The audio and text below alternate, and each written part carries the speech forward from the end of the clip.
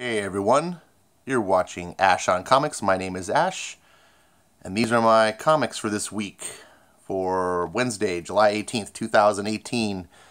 I buy these comics at Comics and Stuff in San Diego. They have multiple locations. I go to their El Cajon Boulevard location, which is sort of their main warehouse, and it's pretty huge. Good store, good people. If you live in San Diego, you probably know about Comics and Stuff, I'm guessing. This is my pull list for this week.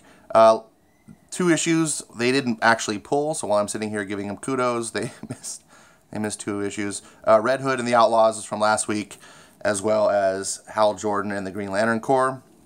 They just weren't in my bag. This week's, we start off with Batman 51. Not sure what I'm really thinking about this book, but the alternate covers are pretty stunning, so yeah, I guess that's one way to keep me from canceling. The new Challengers. This one is not getting a lot of credit. Not getting, not credit, but a lot of attention. I think a lot of people are writing it off a little early. It's only had 2 books. I have to admit, I'm not sold on the book, but I feel like this, in this day and age of writing for the trade, it's really not fair to judge a book on a couple of issues. I like to see the whole story play out, and then we'll go from there. I do not mind a long story. I hear a lot of other reviewers talk about how they wish comics would go back to the day where you could just pick up an issue and have a self-contained story. I call shenanigans on that. Those people that want that, I don't necessarily believe them. That X-Men was the long story, and that's what everyone bought and loved. Anyways, what's up with this? 1, 2, 3, 4, 5, 6, 7, 8 people credited on this book? Good Lord. I hope it's not a mess inside. Alright, we'll find out. I'll be doing a review on that one. Justice League number 4. Speaking about covers selling me a book, I've never been a Justice League fan.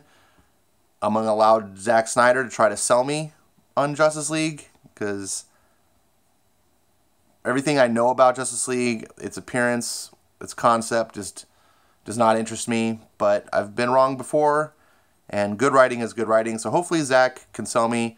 In the meantime, Jim Lee is selling me on these gorgeous covers. This one might be the best one yet. These I love.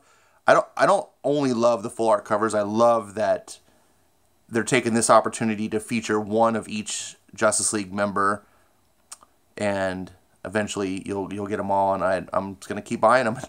That's one way to sell at least you know, half a dozen copies. And then finally, Versus by Image. This is just a stunning. I mean, if you want to talk about artwork and you want to buy something for art, that's why I bought this. I hear that this is the last issue. It's just a 5-issue series, so I'd be kind of bummed if that's the case. But it'll also free up funds for something else, maybe. So there you have it. That was this week's pull. It's kind of boring as far as a pull list video. It's late because I've been doing remodeling on my friend's house, helping him out, and just have no time to do anything. So hopefully you found something interesting in this video. I will try to make the future ones a little bit more interesting. Well, tell me what you think about these comics. And as always, if you see the comics I'm buying and what my interests are, if there's something I'm missing out, please let me know. If you do your own pull list videos, plug them down below. I will love to come visit them and check them out for myself. Shout out to Trajan Channel. He was the one who inspired me to do a pull list video. He does them even better than me. He's got a really great cadence.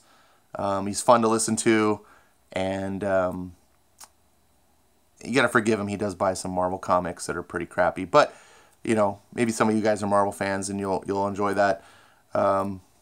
Anyways, thanks for watching. See you next week. Bye bye.